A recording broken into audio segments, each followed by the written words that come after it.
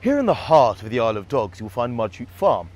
At 32 acres it's one of the biggest city farms in London, and it's certainly one of the most remarkable. Wandering around the fields and enclosures you can get up close with many of the animals. Here you'll meet llamas, pygmy goats, Tamworth pigs and Irish mulled cows. In the pets corner you'll find cages of rabbits, guinea pigs and ferrets. In fact there are over 200 animals living here on the farm, including many rare British breeds. The unusual name of Mudchute refers to the conveyor system devised by Frederick Duckham, who was a chief engineer at the nearby Millwall docks. From the 1870s there was a problem with silt building up in the docks, and so Duckham designed a system to dredge and pump the silt into settling ponds retained by a surrounding wall.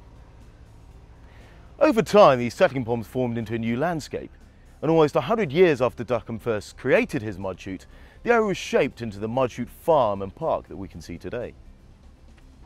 If you have time, stop for a picnic on the meadowbank or a snack at the popular Mudchute kitchen.